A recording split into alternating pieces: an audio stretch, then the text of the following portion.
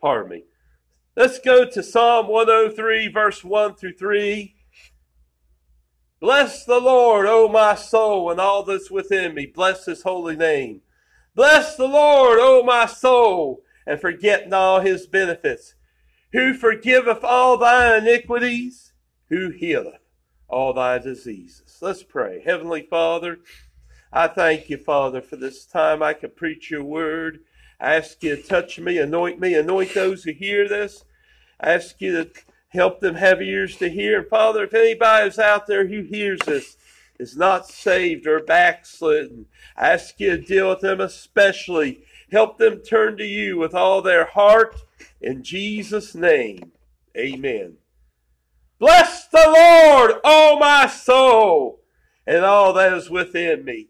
Bless his holy name. Bless the Lord, O my soul, and forget not all his benefits. Who forgiveth all thy iniquities, who healeth all thy diseases. The benefit of forgiveness is what I'm preaching on tonight. You know, years ago, there was a church over in Tucker County. I can't even remember its name, but somewhere up above St. George, West Virginia. You'd have to be there to really understand it. Only those who've ever been to St. George would really understand it. Maybe in Fairhaven, I forget the name. It's been closed for years and years. I don't know how long ago it closed. But anyway, I preached at St. George, but that was way back around 1987, the last time I preached there. But anyway, in this church way up on the mountain, they were having a revival years ago, and there was this man, the preacher was really preaching strong, and he finally said to the people that they need to get up and invite people to the altar to be saved. And this one man at the church got stirred, and he went to this other guy in the service. He walked up to the man, and he started to talk to him about a soul. He asked the man this question, "Sir, do you know Jesus?" He said, "No, I reckon I don't. Would you like to go to work for him?" They said, "He lit up like a Christmas tree." And they said, he smiled, he said, "Well, yeah, I'd like to go to work for him. I got a nagging wife and 6 children at home. My job at the mill's ready to close. How much does he pay an hour?" You know, that man may not get a benefit of an hourly paycheck working for Jesus, but there's still benefits serving him. He may not get a week-long vacation every year or health care, though I would tell you, he does heal our diseases in that sense. I'll tell you what, back to vacation. He has a vacation plan. It's out of this world and it's eternal. But I tell you tonight, we need this benefit of forgiveness. Why? In Genesis 3, we read about the man in the Garden of Eden.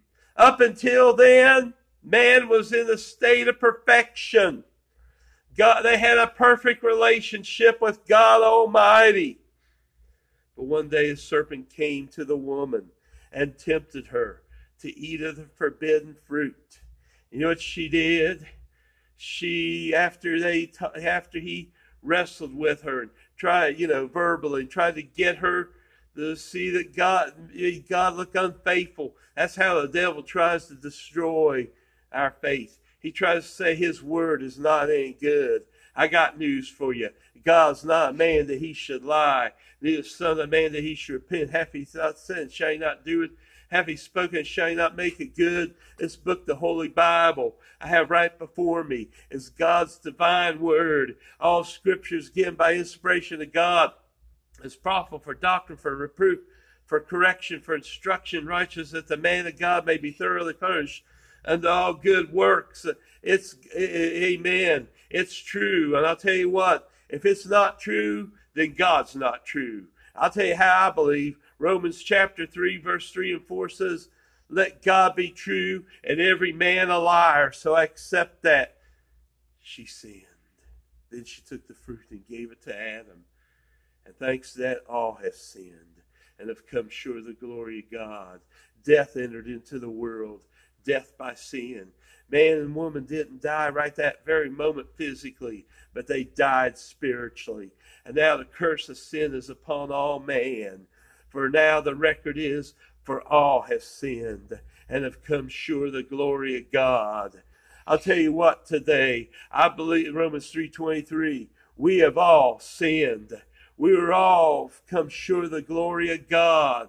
The Bible, what is sin? It's the transgression of the law of God according to 1 John chapter 3, verse 4. Amen. What else? It's the missing of the mark. The missing of the mark of God's righteousness. You know, some kind of like an arrow. It's like when you shoot an arrow out to a target. You know, it's when you fail to miss that bullseye. The bullseye of God's righteousness. Today, we have all sinned and have come short of the glory of God. Sin separates us from God. Amen.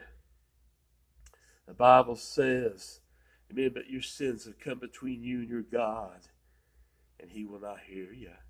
Isaiah 59 verse 2. Today, we're separated from God through that one act of sin. But not just that one act of sin, but our own personal sins. The Bible says, Psalm chapter 51, verse 5, David in his prayer of repentance said, behold, I was shapen in iniquity, and in sin did my mother conceive me. He recognized that we were all born with that principle of sin, that we will all go astray, and that we all will do things that will not please God. We were born sinners. Yes, we choose the sins we do, but we're born with that disposition to sin. I'm going to tell you something today. We have all sinned. Both the people who are in church and those out of the church. I'll tell you what, just because you're born in a church doesn't make you righteous. What makes you righteous is God's plan for redemption. Because of that sin, God hates sin.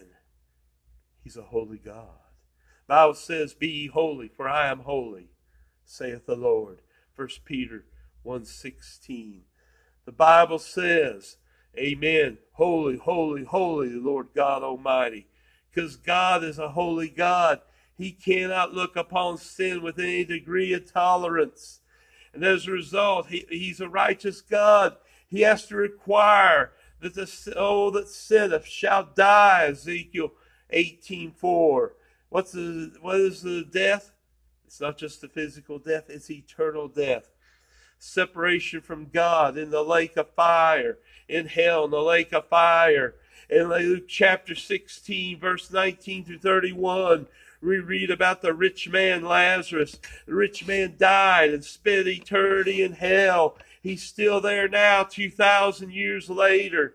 It wasn't because of him being rich he died lost. It's because he did not know Jesus as his Savior and Lord. I believe he went by. He occasionally would feed that poor man. No, I don't believe he died saved because he was poor. I believe because somewhere along the line he turned his life over to the Lord. And he died. And he was carried. And the rich man was buried. God has provided the way for man to avoid sin, the punishment. First off, we got to realize we cannot save ourselves. Isaiah chapter 64, verse 6 says, our righteousness is as filthy rags. Did you know that none of us can save ourselves? We can join a church. We can be baptized. We can be faithful to church. Come on. I believe there's going to be people dying right out church pews and going to hell. I believe there's going to be people dying in pulpits, splitting hell wide open. Just because your preacher doesn't make you right. No, no, no. It's the blood of Jesus Christ. Amen. You can give to all the poor people you want to. You can give every penny you have. If you don't know Jesus, He won't send you to heaven.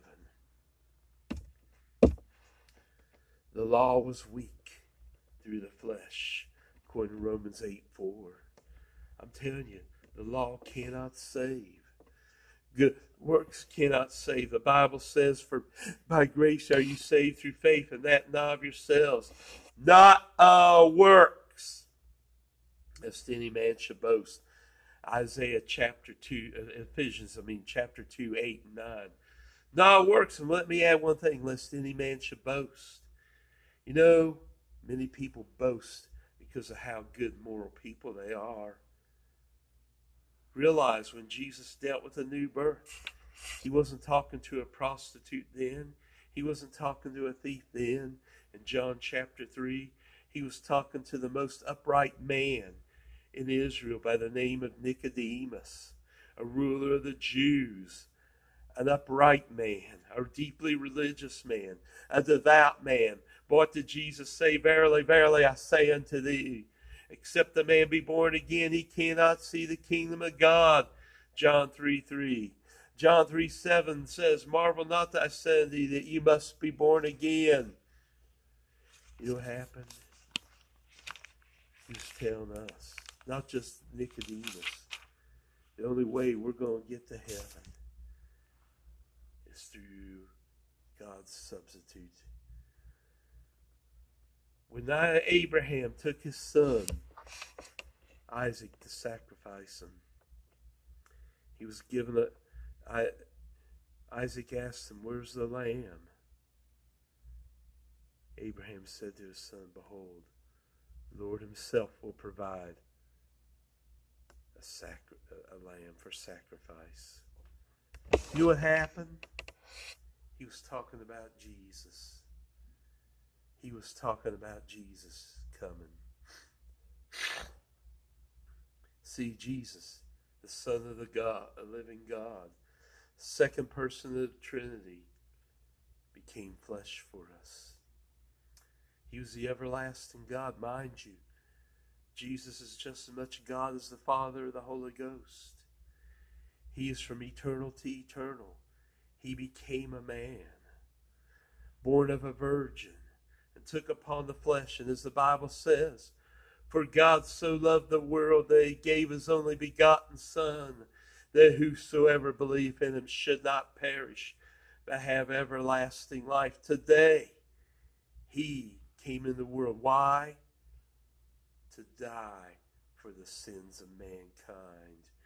When He went to the cross, He didn't do it because of any crime He did. No, He obeyed the law of God. He knew no sin. He became sin for us. And today, if we receive Him by faith, we can be forgiven.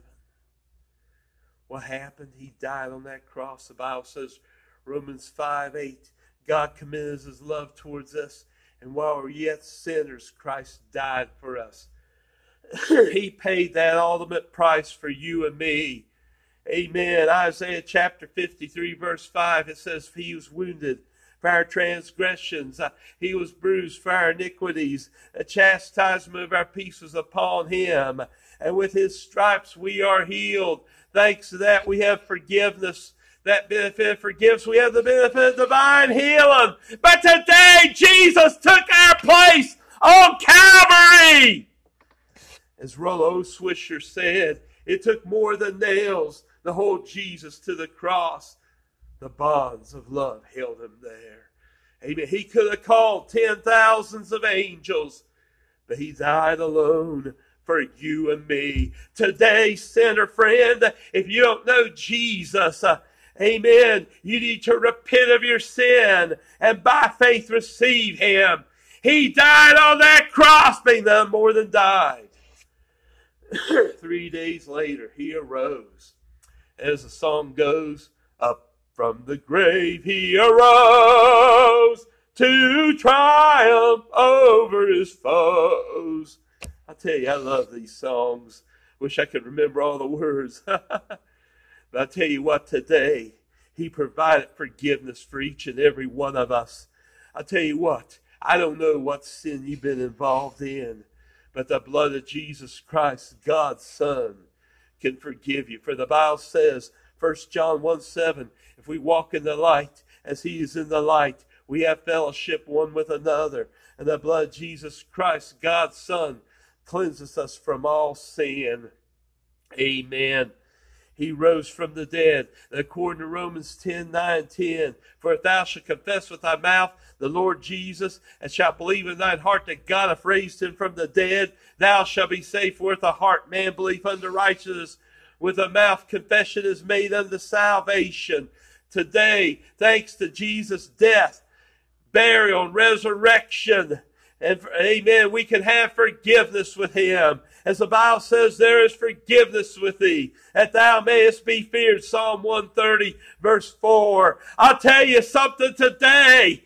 He rose, and today he's at the right hand of God, ever living to make intercession for us. Amen. 1 Timothy chapter 2, verse 5, that says there's only one mediator between God and man. That's the man Christ Jesus. I'll tell you what, he died for you. Now he's at the right hand of God the Father. Amen. Interceding for you, friend.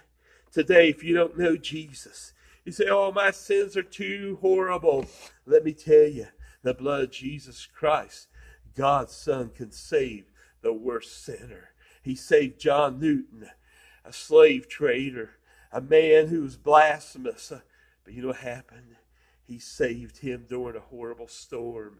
And today, every time we sing the song, Amazing Grace, how sweet the sound that saved a wretch like me. We're talking about, we're hearing a song written by a man who was a blasphemer and a slave trader. But the blood of Jesus Christ, God's Son, cleansed him from all those sins.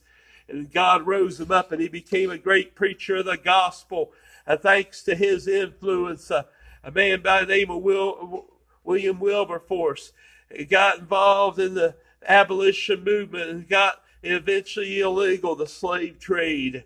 Amen. I tell you today, the blood of Jesus Christ, God's Son, makes a difference in the lives of many who've tried it. What can wash away my sin? Nothing but the blood of Jesus. What can make me whole again? Nothing but the blood of Jesus. Oh, precious is the flow that makes me white as snow. No other fount I know. Nothing but the blood of Jesus. Today, friend, you need to do what everybody else had to do. You first had to recognize your need. We've all sinned. Don't try to deny that. You know what I like?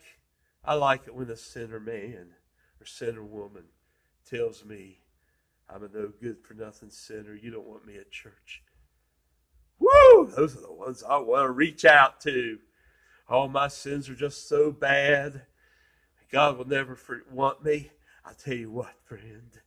Amen. That's just the devil telling you that part. You're a sinner. Yes, you're a horrible sinner. Yes. But thank God Jesus came in the world to save you. Amen. And I don't care how bad of a sinner you've been. I don't care whether you've murdered somebody. Look in the Bible. Moses, he murdered a man, but look what happened. God forgave him and rose him up to be a great leader of the children of Israel. The Apostle Paul was Saul of Tarsus. He had many of God's saints put to death. But thanks to that, thanks to the encounter he had with Jesus, in Acts chapter 9, he was gloriously saved, and God called him to preach, and he became the great apostle, the Apostle Paul, who wrote the majority of the New Testament we read under the divine inspiration of the Word of God. Today, sinner friend, it don't matter how horrible your sins have been. The blood of Jesus Christ, God's Son. You must recognize that need. You must repent. Nay, except you repent, you shall likewise perish. Luke chapter 13, 3 and 5. Amen. Acts chapter 17, verse 30 says, amen, this ignorance God hath winked at, but now hath commanded all men everywhere to repent. That's sorrow for sin. Godly sorrow. Not because you were caught in your sins. No. You know what real repentance is? I heard a story some time ago. I think I read in one of my sermons recently. I know I did. This man got a pardon for his brother. He was facing the death penalty, if I recall correctly. He went to his brother. He had the pardon right in his pocket. You know what happened? He asked his brother, he said, brother, what would you do if you could get out of prison? He said, first thing I do, I go look up that witness that witnessed against me, and I'd kill him. Second thing, I'll look up that judge. I may have it in reverse order. It don't matter. I'd kill him. You know what that man did? Being grieved, he walked out of that prison, never giving his brother the pardon. Because see, that pardon was only for good if he repented. Sorry for his sin. Amen. Jefferson Davis, I understand. And you know, if I'm telling it wrong, I remember reading it. I think I remember even the paper I read it in. I think it was the Free Press from Union Rescue Mission years ago. They had a story how he was offered a pardon one time. And he refused it. He said, listen, a pardon's only good for those who would not do it again. They have a chance. I'm not going to get right or wrong or whether he should have led the Confederate. We're not even going to cover that issue. He said, listen, I would do it again if I have a chance. Repentance is, I get out of prison, I'm going to go out and live the best life I can. I'm going to treat people different than the way I did. I'm not going to have that affair anymore. Amen. I wish more people in the church world, because I don't believe you can be saved and be an adulterer, or a homosexual, or a drunkard. But if you're really repentant, you're sorry to the point where you'll never want to do that again. And then by faith you receive him. But as many as received him, to them gave he power to become the sons of God. Boy, I'm feeling something now. Amen. John 1:12. Even as many as believed on his name. Can I tell you something? Jesus changed this sinner man. He used to call me hippy chippy. That's how wicked I was. Amen. But thank God, the blood of Jesus Christ saved and forgave this man on December 7th, 1978. At the counselor's office at Davis and Elkins College. I'll tell you today, I'm thankful for the blood of Jesus Christ. Jesus right now is my intercessor. It don't even matter. It don't have to be sin. But if I need something financially, he's willing to listen to my prayer. If I need a healing, he'll listen to my prayer and he'll answer. If I need help with a situation, amen, whether it's in the church, on the job, in my family, it don't matter. He's out there right now on the right hand of God the Father, ever living to make intercession. And today, he's willing to forgive you. One last story about my conversion. I didn't get converted this morning. I'm ready to tell you, but I still appreciate this testimony. This lady, I remember her well. One Monday morning while I was studying, I think it was Monday, it seems to me it was, for the William James House program, the study period I was required, she came up to me and she started talking to me and introduced herself as a tutor. I'll never forget the question. It was dealing with snake handling. I won't, whether it was constitutionally protected or not, I'm not covering that issue. But thanks to that question, I believe it was God ordained. Regardless whether right or wrong constitutionally, it's wrong biblically. I can prove it, but I'm not here to deal with snake handling right now. I'm here to deal with salvation through the blood. She witnessed to me that day. She told me that the Lord could take care of any burden I have, and He can. And He does. Hallelujah! And He can do that for you. He can take care of any sin burden you have and any other burden. If you just turn your life to Him today, please don't put off salvation anymore. Though your sins are as red as scarlet, they shall be white as wool. Behold, I stand at the door and knock. That's your heart's door. I know I'm knocking on the pulpit. Don't worry. I'm just doing it. Behold. It's Revelation 3:20. Behold, I stand at the door and knock. If any man hear my voice and open the door, I will come in and sup with him and he with me. Is Jesus knocking at your door? Don't say no. Say yes, Lord. Come on in. God bless you.